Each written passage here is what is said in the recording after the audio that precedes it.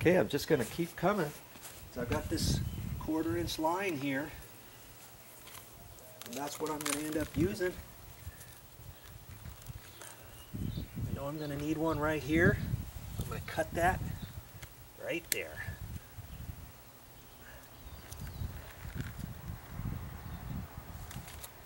Put my bubbler on there. My inline bubbler. That way I can keep putting more on this same line. Okay, yeah, you can do that.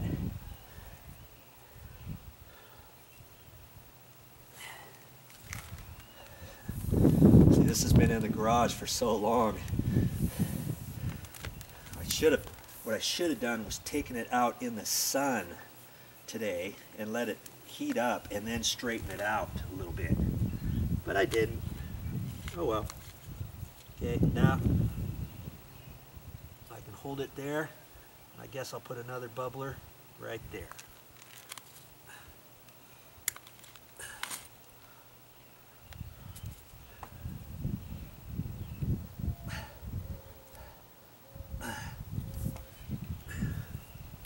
This on there.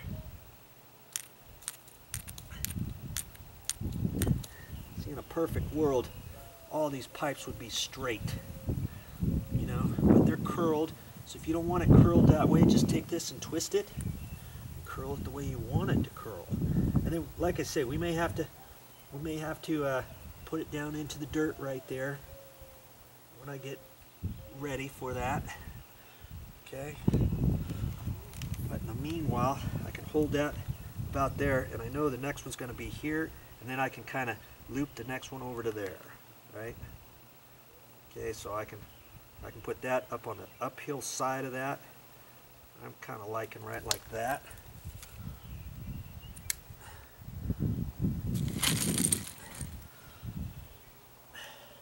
This is going to give it plenty of water. You could put, there's all kinds of different bubblers. You could put a sprayer up. The thing with sprayers is you're going to encourage weed growth everywhere. So be prepared for that. Plus, when you put sprayers, earwigs, and little creepy crawlers like to find those. They have a tendency of finding those areas, and they get plugged up now and again. You're constantly going out there checking on that, you know. Okay, I can hold the next one up, and I know I'm going to keep it on the uphill side because I know the water, once the water hits there, it's going to go down. And then I can direct that up that way, so I'm going to hold that, you know, right up in there. Cut it off right there. I'll let this pipe do a little work for me in angling it the direction that I want. It seems as though it's curled. It's not going to defeat me. No way. By Joe. Okay. Got that set up like that. Now where she stops, nobody knows. Okay, let's just keep her going, shall we? You're getting the idea with this. Yeah, Joe, come on. Yeah, I know how to do it now. Okay, well, maybe you didn't know how to do it before. I'm just showing you how easy this can be.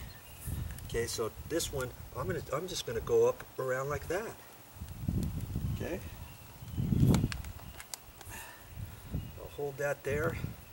Let the angle do the dangle for me. I'm gonna put it right there.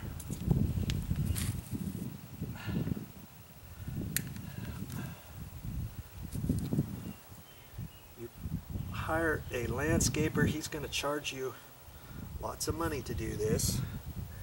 You can do it yourself even. You know, you didn't know you could. Because the existing line was already in, you weren't sure how to get the water on, you weren't sure how to tap into it and all that. Guess what? Now you know, don't you? Okay. See? You see the pattern here? There's a drip for there, here's one for here, here's one for here, here's one.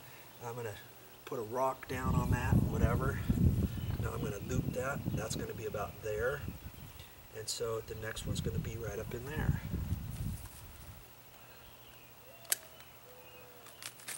I got plenty of these. I ended up getting 25. I thought I was going to have plenty, but I'm using quite a few, aren't I? That's all right. Got $8, $9 for 25 of the inline ones.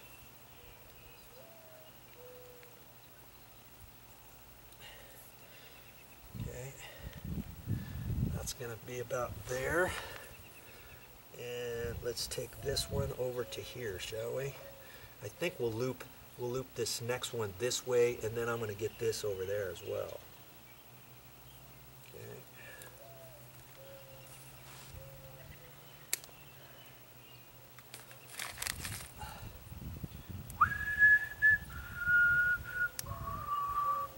Almost done. All right, this was kind of a little project in itself, getting all this done, and I'm getting it done before dark. Not messing around, let me tell you. Okay, have that right there. And look at that. Looks like I planned out this job just about right. I hardly have any pipe left. I was hoping not to have to go to the store and get any more. Okay, so now I can hold that like that, and this one I'm gonna dig and put it into the ground so no one can see it. You know, so I can kind of loop it up there and maybe put one right about there.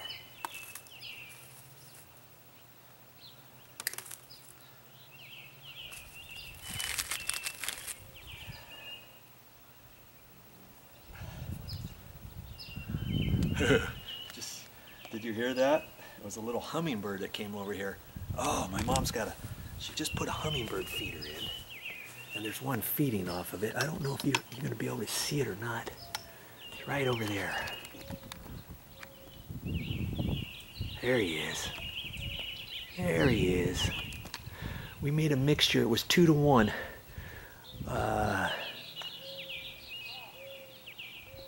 2 cups of water and 1 cup of sugar. And then we boiled some water and then put the sugar in there, and that was the mixture. Some people go 3 to 1.